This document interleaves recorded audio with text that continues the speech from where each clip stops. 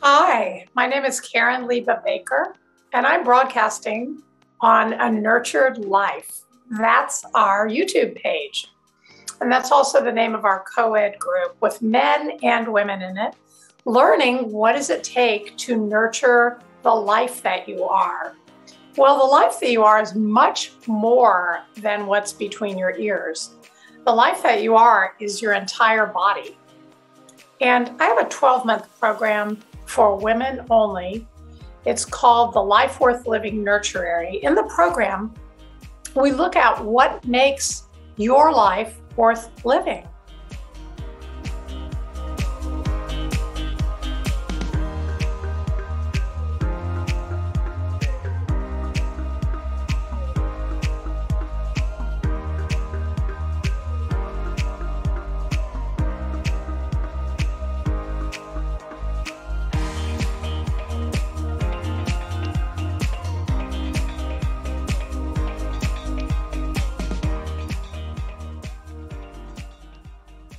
So many people put the things that give them the most pleasure, the most charge in life, they put those things on hold. What's the point of that?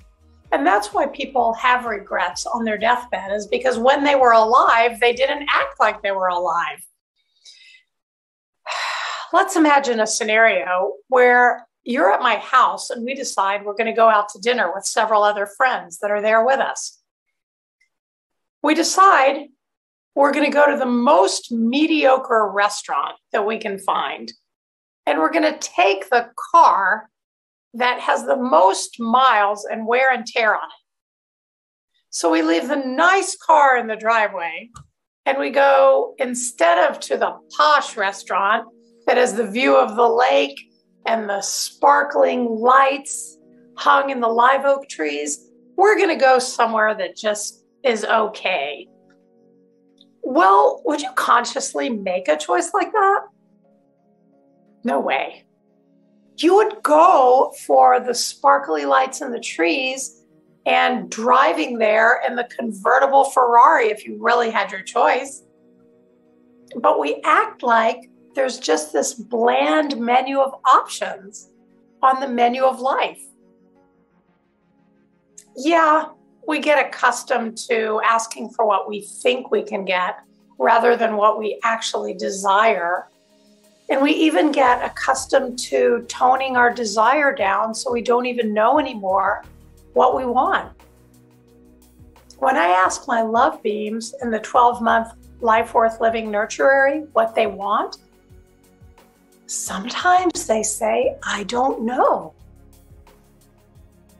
And I believe them. They don't have conscious access to it. But if you ask a little child what they want, they know right away. They want a doll, an ice cream cone, candy. They want to watch a movie. They want Santa Claus. Kids know exactly what they want. And as adults, we've sort of numbed it down to ask for what we think we can get. So I'm in a process, not alone, I might add. There's a whole community of people out there educating about the body, the energy system, the way that we juice ourselves to achieve great results alongside our excitement. So our results are happening in our electrical system of our body. We're feeling it. And on the outside, we're creating miracles because we're charged from the inside. There's whole communities out there that are working with aliveness. And the truth is, I didn't even really know there were whole communities. I thought that the people that trained me were the only ones on earth. It turns out that there's fields of study that are devoted to aliveness and to bringing the body back into a sensing way of experiencing, rather than experiencing in our heads and evaluating whether it would be good. We can actually feel into our body and find out, is this the thing that enlivens me right now? Does this give me juice? It brings me to a story. This past weekend, I had the pleasure of attending the Austin Tantra Festival. It was 2.5 days filled with excitement, dancing, bodies, touch, sensational exchanges, vulnerability, heart-opening experiences, light, healthy vegetarian fare, music, manifestation, sexy people, outrageous people, outrageous experiences and intimacy. It was so alive. People were dressed there expressing their true characters, expressing their pleasure, expressing their playfulness. By the end of the weekend, I had so much energy that even though I fell over tired at the end of the day, it wasn't dead tired, it was live tired. And when I woke up on Monday, I was still electric. Tuesday night, I was still electric. And then the results I was producing in my business and my life haven't been produced since before the pandemic and all the shutdown. So literally, I charged my body up with all this excitement and energy from the crowd. They were all excited and loving and thrilled about what they were learning and sharing their wisdom. It was literally like plugging my Tesla in. And you know, your body really is a fine vehicle. I call it the body craft. But if we don't give it high voltage experiences, all that's going to happen is we're going to get old and tired. One of my favorite truisms, we don't stop dancing because we get old. We get old because we stop dancing.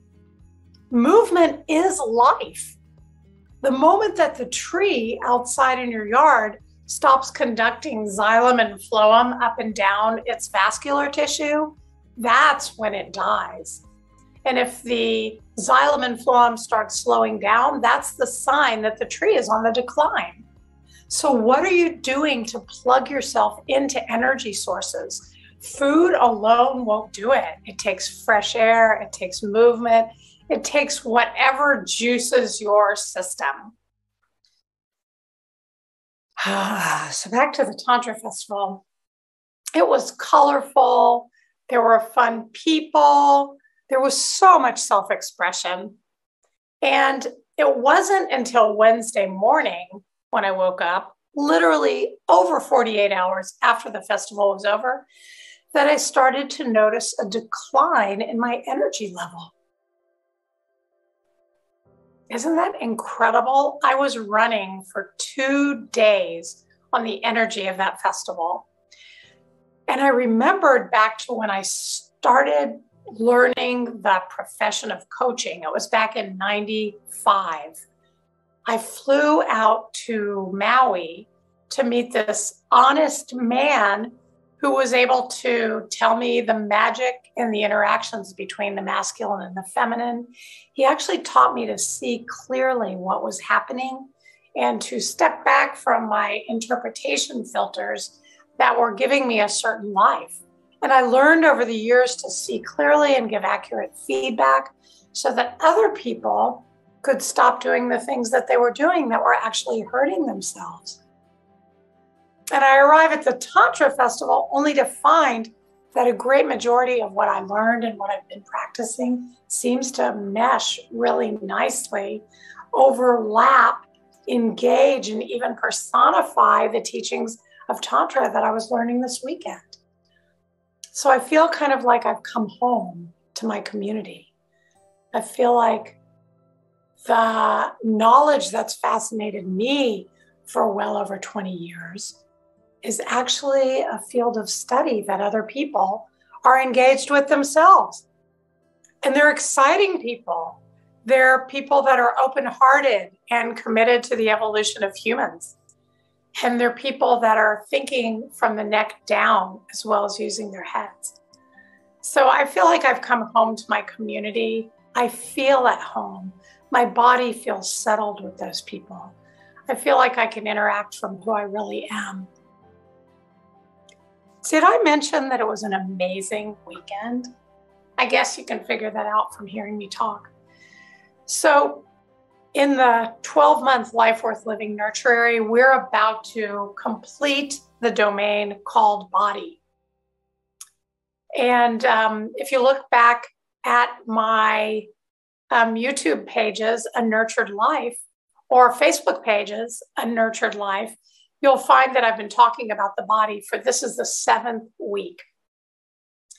Next week, I'm going to start talking about education and the value, importance, necessity of education in our lives if we want to be effective. If we don't want to be effective, don't get educated. But like one of my favorite bumper stickers says, you think education is expensive? Try ignorance.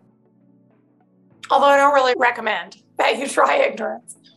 But what I'll say is this is our last week in the domain of body. We've taken some major ground on understanding our bodies. We talked in A Nurtured Life about the body being an energy processor. We talked about so many different things. So if you're interested in some down-to-earth layperson's understanding of the body, then check back on A Nurtured Life to hear my past 6 podcasts, and go out and learn about your body. It is the seat of sensation. If you want to feel good, you can't expect to feel good in your head because your head is not a unit of feeling. Your head is a unit of thinking and electrical processing and parsing and quantifying, and that's what the head is good for. The body, on the other hand, is just loaded with nerve endings. So if you want to feel good, turn to your body and find out what makes it feel good. What makes the soft animal of your body fall in love? Speaking of animals, I have kitties on my dress. And this is actually the last podcast of 2021. I won't say it's been an easy year, but I will say I've learned a tremendous amount about desire. And I've learned that even when everything outside of me is out of control, out of my control, maybe even out of the powers that be, out of their control, that I'm still able to locate my desire, and I'm still able to put into action what it is that I desire. And I want to leave you all with that power that even if you think you can't, you actually can. And you can actually design and deliver the changes in your own life that you want to. It doesn't really start with thinking. To me, it usually starts with acting, putting yourself in an environment that you can take pleasurable action, which then in turn raises the vibration of your body, which then in turn clears your thinking, which then gives you clarity to imagine what's really important and what you really want to create. We have a whole arbitrary year in front of us. It's made up. But as long as it's made up and people are going to agree on that reality, why not design the high points of your life as you want them for this coming year? It's really up to you. If you need help, there's coaches out there. I'm one of them. I'm so happy to help.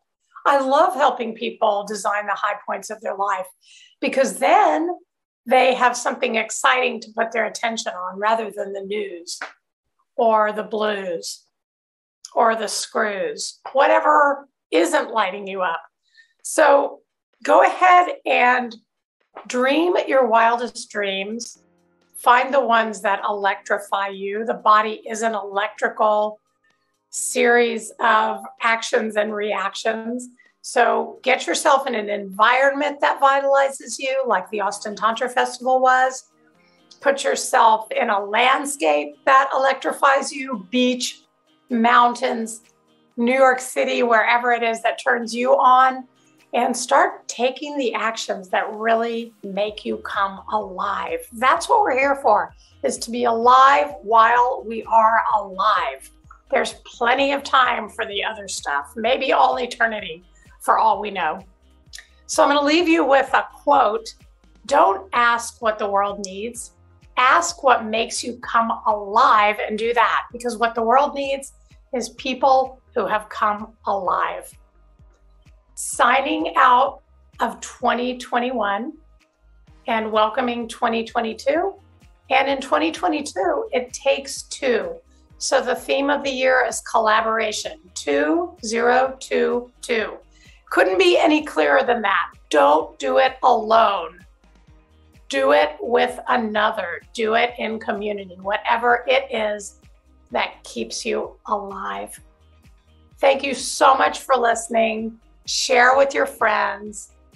It's an honor to be able to share my wisdom with you.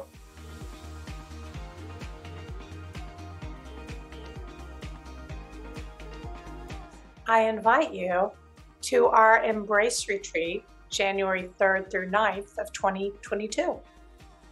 We're going to teach you 7 levels of the body, from the sit bones clear up to the crown of your head, and remind you and your body what it's really for feeling your own experiences, for feeling with others, which is called compassion or entrainment, and for housing all of the joy, all of the sorrow that the human experience offers so generously.